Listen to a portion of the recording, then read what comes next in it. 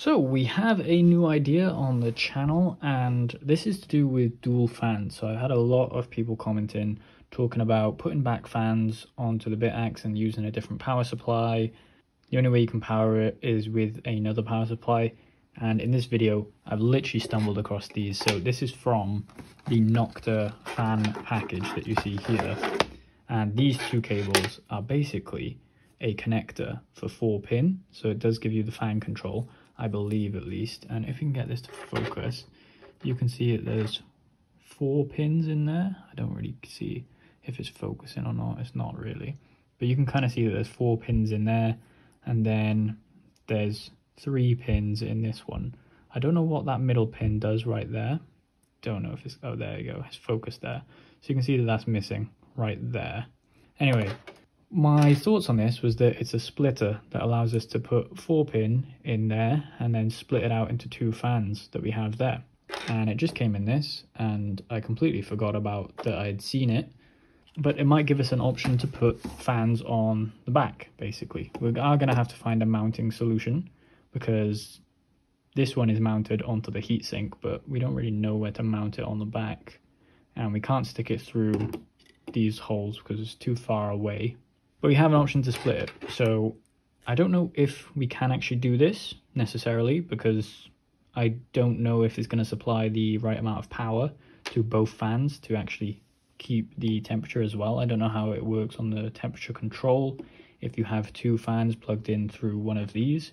I'm assuming that it's going to try and run the fans to an optimum temperature across both of them. So you kind of have to have the fans close enough to the chip.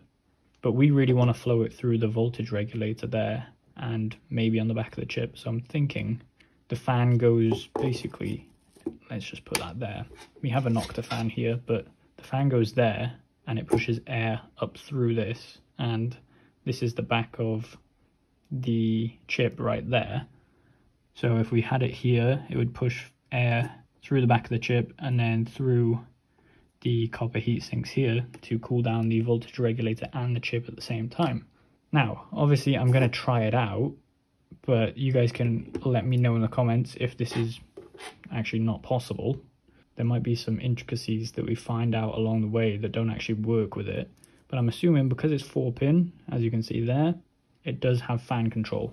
We don't know how it's going to react with fan control in terms of heating, but I'm assuming we can just plug these in and then get it hooked up again, and we can kind of hold this in place. I'm going to be using this fan just because the Nocta fan only is this old one with 3 pins, so we won't have fan control on this one. So we're going to be using a standard one that we get, and then we'll find a mounting solution for this. So let's get that hooked up and let's see what it looks like, and then we'll get it hooked up onto the rig and plugged in. So one thing I want to note before we do that is we are going to be plugging in the main fan into this 4-pin right here, and the auxiliary fan into the 3-pin, if you can see that there. So main fan on the 4-pin and auxiliary fan on 3-pin, just to make sure that we have 4-pin to 4-pin. So let's get this hooked up now. So here's what it looks like. You have the fan plugged in there, as you can see, and then one of them is plugged into the first fan that we see here, and the other one is plugged into this auxiliary second fan that we have here. These are just the standard fans from when you just get a BitAxe from any supplier. And let's get it hooked up onto the rig, and then we can actually benchmark it. We are going to hold the fan at a certain level or different placements to see if we can get it to be the most cool or most efficient, and also check out how much it is interfering in terms of the speeds of the fans on automatic fan control. So here is the moment of truth. Let's get the power supply from around here, and let's bring it up into the power supply here. So we're looking for the first fan to turn on at least. That'd be good. Okay, so that one turns on, and it looks like this one is also working as well. So that's perfect. Now we just need to bring it over to the computer and see how it's functioning and where to actually place it. There's not too much ideas for placement here, but let's actually just look on the computer first and see kind of what hash rates we're working with and the RPM, or how it's actually functioning in terms of the RPM. So I'm thinking maybe we hold it just under like this, and we find some sort of mounting solution to push air through on the bottom, and that should hopefully get that backside cool as well. We're going to go over to the computer and we're going to do a bunch of testing first, and then I'll let you know the results that we get. So after just logging on here, we can actually see we're running with a frequency of 700 megahertz at 1.12, 22 watts, so it's definitely pulling a bit more. The input voltage is not as high, which is kind of a problem, and I do believe that that's to do with the fan. But if we move the fan right now, you can see actually on the voltage regulator temperature, we've moved it right under the voltage regulator. You can kind of see that it keeps dropping rapidly there. So it's at 65 now, 64, and I believe it's gonna just drop down one more after this new one, so 63. So definitely some power issues with the input voltage. Don't know what's going on there, if you guys can let me know. But you can see we can drop the voltage regulator temperature very quickly down to below the ASIC temperature. So this might have actually worked for getting the voltage regulator temperature down and flowing some air over those heat sinks. We just need to find like a mounting solution at this point on where to actually put it, because we can't really have it at the bottom. We could attach it to the BitAxe with some sort of wooden plank that would keep it in place so it would blow air underneath the chip. And we could do it for a lot of the other ones because we have 3 more of these connectors that we could use. So I've just moved it there and we've put it on the front side. It doesn't look like it's decreasing the chip temperature too much. So I'm blowing air through the heatsink now, not directly on it, instead of the voltage regulator temperature. It doesn't really look like, oh, it does actually. It is decreasing it a little bit, so it's at 57.1. Now it's at 55 now. Well, now it's at 57.5. It's dropping down, but I can't really keep it still in place to drop it. No, it's not really working too well. So there's definitely some tinkering that we have to do with this, but overall I think that it's a good start for the double fans. We're going to try and leave it on a benchmark for a little bit, and we'll come back in about 20 minutes and see if we can get this a little bit higher than the last benchmark. Our last benchmark that we did, if we look here, is at 1170, 775, and that gave us a average hash rate of 1616. So if we can get anything above that, we're going to start it at this benchmark. I'm just going to hold the fan there, and then we're going to go from there. So hopefully we can cool down the voltage regulator temperature and push the hash rate to even an average of 1700 or 1800.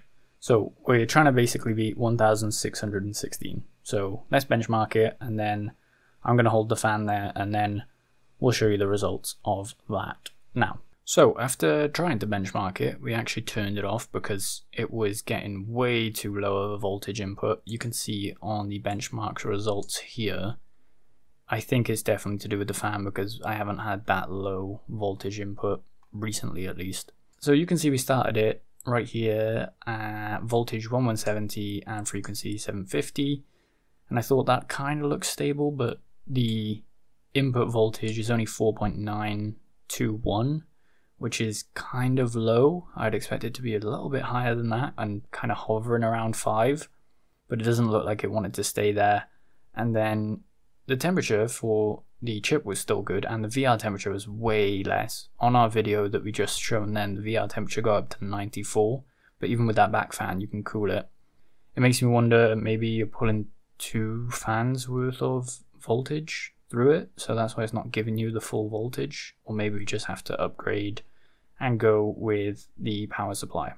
I've kind of been putting it off just because I didn't really want to go through all the hassle of learning it necessarily, but it looks like we're going to have to, unless we can find some sort of solution to this. So any of you smarter people out there, let me know if it's kind of crossed your mind to do this. Put on 2 fans through one of those Nocta adapters that you can get.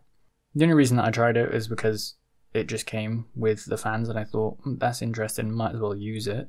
We can definitely cool it way more, so that's a good plus. We know that if we have 2 fans running, we can definitely cool the VR temperatures way lower and the chip temperatures as well.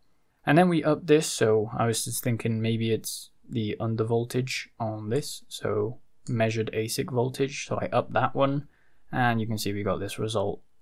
I only let it run once, an update, but you can see 1190 and 800 at 1530 gigahash. This was definitely not stable, but the input voltage kept dropping to 4.8, and I kind of cut the experiment off at that point because it's nearly getting to low voltage and not supplying enough power through it.